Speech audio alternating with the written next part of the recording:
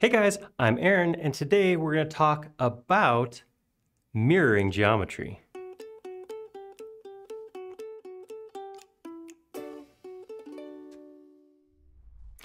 I know, I can already hear it. You've already made video about this. You've made more than one video about this, and it's true. We have talked about mirroring before. We talked about it on live streams. We've actually had an extension inspection about it.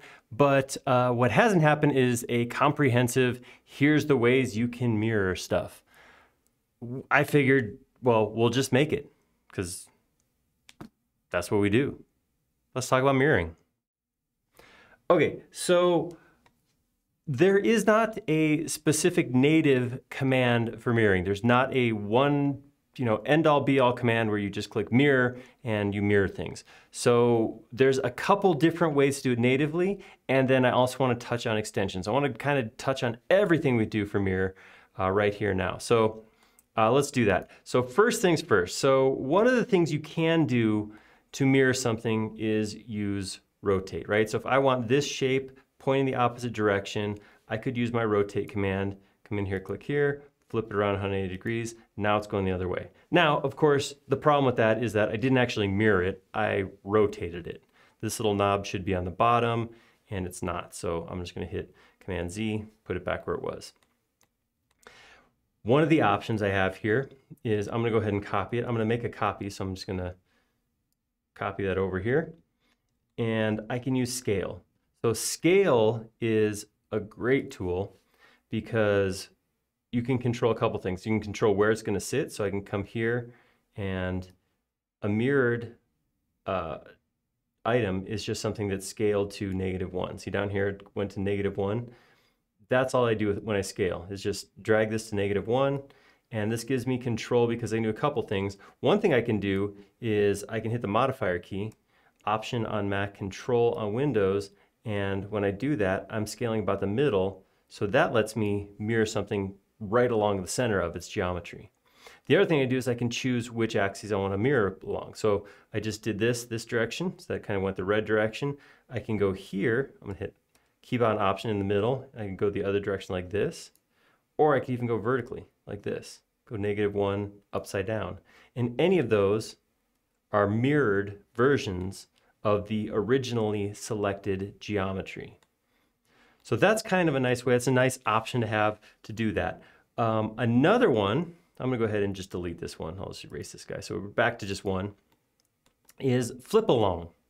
So if I have geometry selected, I can right click it. In this case, I'm doing everything with a group, by the way. So this is just a bunch of geometry I put into a group. This is distinct geometry. You can tell which direction it's pointing, and it's non-symmetrical. But if I want to, I can use flip along. If I right click here and I go to the flip along command, I'll get three options.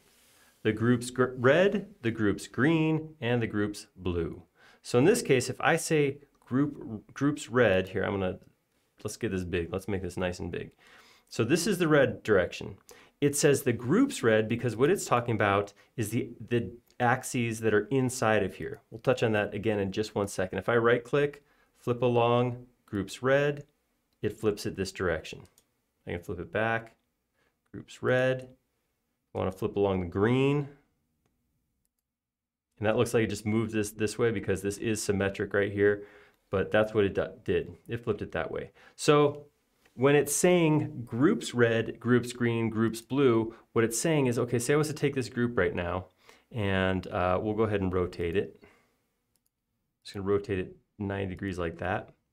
All right, now, if I say flip along groups red, it's gonna flip this direction because it's not talking about the world axes. It's not talking about the world's green or the world's red or the world's blue. It's talking about the axes inside here, which is 90 degrees to the main axes.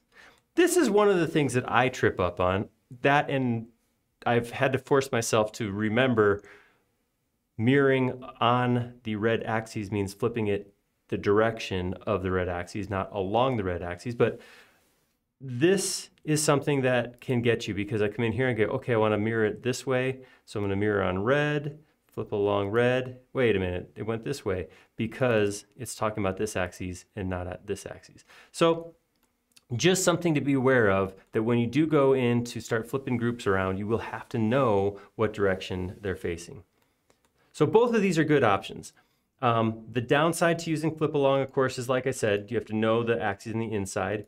The issue that you can run into with scale is if I have this, these are all nice, this is nice, a nice boxy shape because, you know, well, because it's a box. So scaling really lends itself to this. But what happens if I have, you know, explode this geometry and then maybe we'll grab it all and rotate it like this, and then I'll make it a group.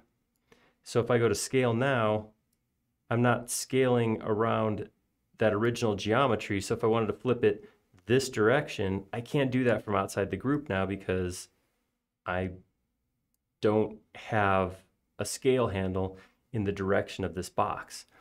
So just a couple more things to think about. This is where extensions come into play. So there are a handful of mirror commands out there.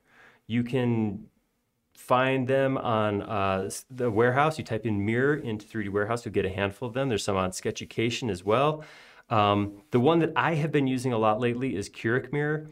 And here's why I like Curic Mirror. It works with raw geometry or groups.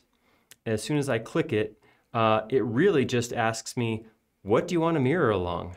So I can come in here and I can hover and I can say, you know, I want to mirror this whole group along this face right here. And boom, it does that. So it doesn't matter where that face is relative to the axis, or it doesn't matter, you know, where the bounding box is. It doesn't really care. As soon as you pick a surface, it mirrors it to that surface. And it's really easy in here to tap Option once. See a little plus next to the cursor now? That says as I mirror, it's going to put new versions out. Option, Option.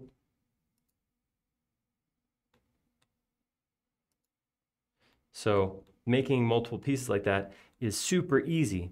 The other thing that does is, I mean, it makes it easy to do something crazy like mirror along this shape right here. What would that look like if I used this as a mirror for this group over here? Well, it would look like that. It would flip something up in the air. Super nice, super easy, quick way to use, or quick tool to use to mirror something. So again, you can use scale, you can use flip along, and you can use extensions. And really, the choice comes down to what geometry are you going to mirror and what's easiest for your specific use case. So again, I'm not telling you how you have to use these tools to mirror. I'm really kind of trying to present you with options. For years and years and years, I used scale. That was just the way that was easiest for me to mirror my geometry. A lot of people really like flip along, and I've actually gotten kind of harassed a little bit for not using flip along more, because it is a good tool and it's native in there. But really, when it comes down to it, a free extension like Curic Mirror or Mirror is a great option if you do a lot of mirroring and copying pieces and they're not simple scale flips or flip along the axes kind of mirrors. So that is it. That is comprehensive. That is all the pieces I could think to talk about while mirroring. Let me know if you think of something else, if there's a different way to mirror, or if you have an option that you thought of that you think I missed, or maybe there's something new that I didn't know about. If you like this video, go ahead and click like down below. And if you haven't already, please subscribe. We create several videos each and every week, and you'll be notified of them if you subscribe. Most importantly though, please leave us a comment down below. We like making these videos a lot, but we like them even more when they're showing something you want to see. Thank you.